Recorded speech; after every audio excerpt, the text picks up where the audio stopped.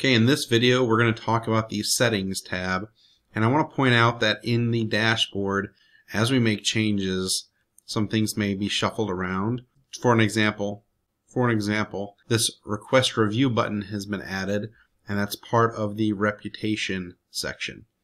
Okay, so if you see things in these videos that change and shuffle around, don't be alarmed. As we make updates, we have to make room for other modules and things like that. When we put that button in, it put the Support tab all the way to the bottom, so we may flip-flop training and support. Everything's going to still be here that you have access to. So let's get right into the settings. Let's click right down here in the settings, and this is where you'll change basically all your master type account level settings. Okay, on this first one under profile, you can be able to put your personal logo in here, have your name, first name, last name, email, you have a phone number, you can have your extension, you can update that, and then you can put in email signature, make sure you hit save, and then you can change your password. Okay, that's the profile settings. Now under company, again, you can put your company logo, change the name, your contact details.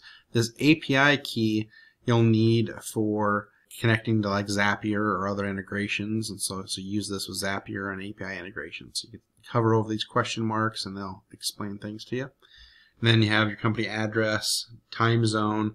If it's not correct, email support. If you want to, some settings, if you want to allow duplicate contact, so you can have the same contact in your contacts multiple times. You can allow a duplicate opportunity. You can merge Facebook contacts by name and disable contact time zone. And then let's go through the email. Now this is going to be for your Review Us section. That's part of this review button. So you'll be able to fill this out, and then you'll be able to put your Google Places link down here, which we'll show you later on how to do. Then SMS is what you want your text messages to say. Customized communication. Now this is like when the send requests out, be automatic. You can send it to decide when you want to send those out, and then same thing with SMS, when you want the SMS sent out automatically. Make sure you hit save.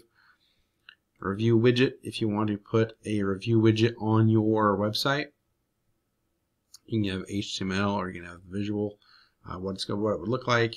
You can have a review as it populates here what your reviews are. You can put this in here. If you know code, you can change the width and things over here.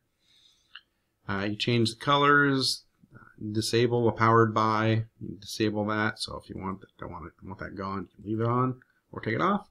And then what it would look like on a cell phone, tablet, and a computer. So then we have the appointment widget. This won't change, but this is the pop-up if you had an appointment, a calendar already set up, which we do in this account for demo purposes only, because I preloaded this account with a custom local snapshot, which has all that pre-populated for you.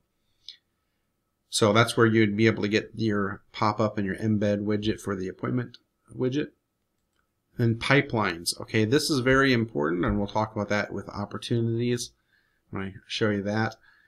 But pipelines, this will be able to show you different pipelines. You'll be able to look at different stages of your sales pipeline. So like on this one has new leads, they come in here, and then when a certain action happens, a trigger fires and they become hot leads.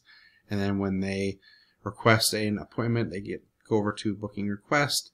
And then once we confirm the appointment, they become a booking confirmed. And then when they complete the survey, they join this pipeline. So it's a good way to see like each stage of your business, your sales cycle, to see who is in what stage and maybe where the bottleneck is.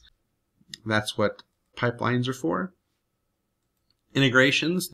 This is where you'll be able to connect to like Google, Facebook, Stripe, Dr. Chrono, things like that. And Google and Facebook are really important, because when we do the reporting of Google ads or Facebook ads, if and when you run those to a funnel that you've built, you'll need this integration to be able to populate them. Phone numbers. I'm going to actually add a phone number right now to get rid of this yellow banner that says you have no Twilio number associated with this account. And to be able to show you conversations and other things, I'm going to need a phone number.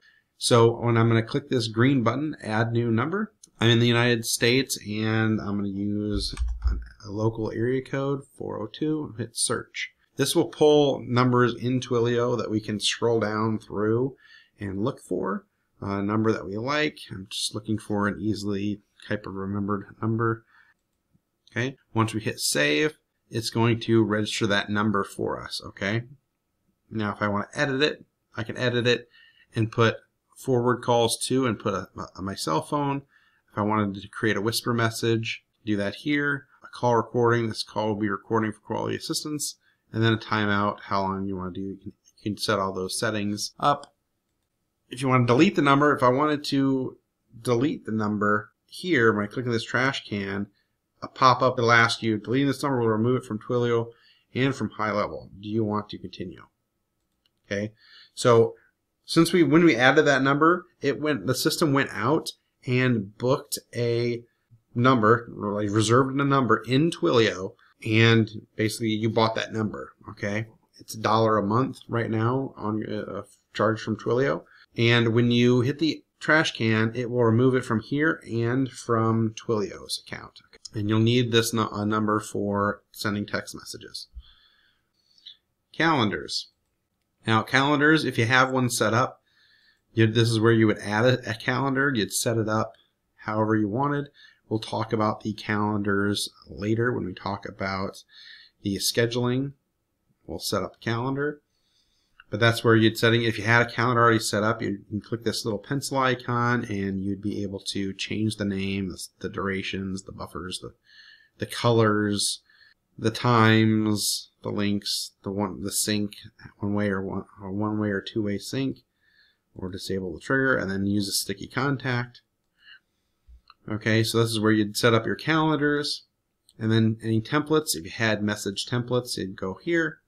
Custom fields. This is already pre-populated because of the snapshot.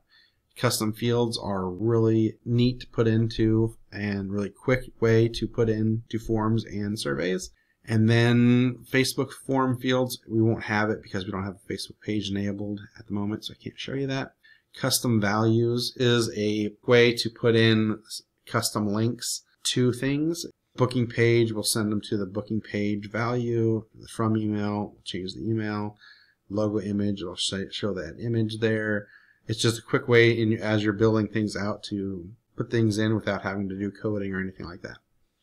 Domains, if you purchase a domain from any other domain registrars and you wanted them to use, you would click this and then you'd follow the instructions. Very simple. You can just, through your domain registrar, you can put in create an A record or a CNAME record with this and it'll work. We have a video on that in the knowledge base. Tags. Now this is how you can tag different contacts. These are the tags where every tag that you've ever used through different opportunities. There's multiple ways to add tags, but they'll all show up here. And then SMT and Mailgun service. Right now you have Mailgun. You're using our email domain for emails. Highly recommend you setting up your own email for deliverability. You'd be able to select a provider here. Okay, that is the settings overview.